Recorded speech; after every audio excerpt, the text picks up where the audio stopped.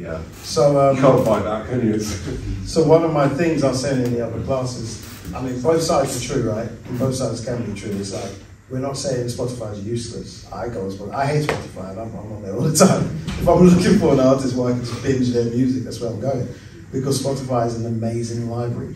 It is the best library of music. You can go there and consume as much music as you want to. However, I'm talking to people who are like, maybe they're killing it on TikTok, getting 10,000 listens and stuff. And if your music is registered with PRS, as you guys will know, because you didn't never get in the music industry, if you're registered with PRS and all the CMOs and PROs and all of that stuff, you've got your ISRC numbers, and all that's in play, then if your music's getting streamed on TikTok and Instagram, which it is streaming, you're getting paid. So then I'm asking those people, so now why are you trying to move all of your fans over to Spotify, who are not going to pay you? You already get paid there, they're not going to pay you here, and they're not giving you fan bases.